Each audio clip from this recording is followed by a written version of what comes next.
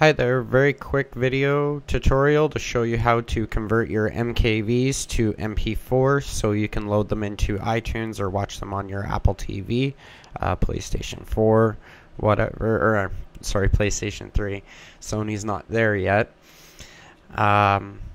Anyways, this is a paid application, by the way, available in the App Store. It's unusual for me to do a video for something paid, but it really works good.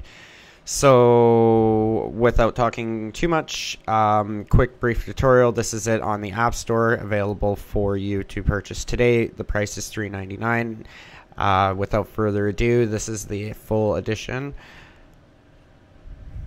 right here. So quick options. I don't want to make these videos too long.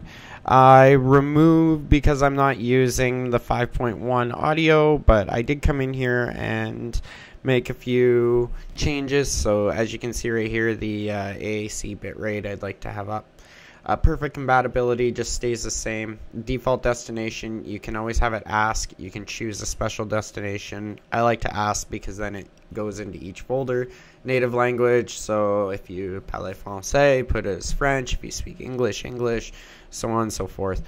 And then if you want to delete the conversion, the MKV after.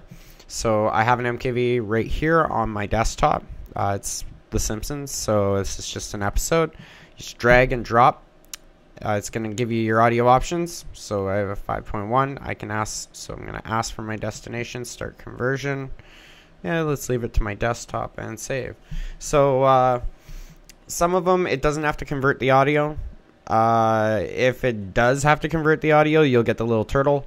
If it doesn't have to convert the audio, it'll show a little rabbit and the conversion will go even faster.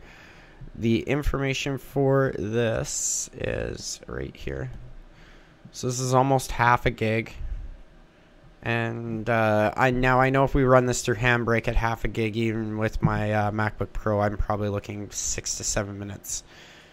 But this here is almost done. And there we go. So the conversion is basically complete. It will delete the MKV. And we're good to go. So I thought I had mine to set deleting my MKV. Maybe I didn't. Yeah, so I didn't have it to delete it, but normally it would throw it in the trash. There you go. I would play the video, but YouTube gets all upset about that, so that's cool. Thanks for watching. Definitely worth $3.99 again. That's how to convert an MKV to MP4. Literally in 45 seconds the conversion took. And now I can watch it on my Apple TV, my PlayStation 3, and lots of other devices.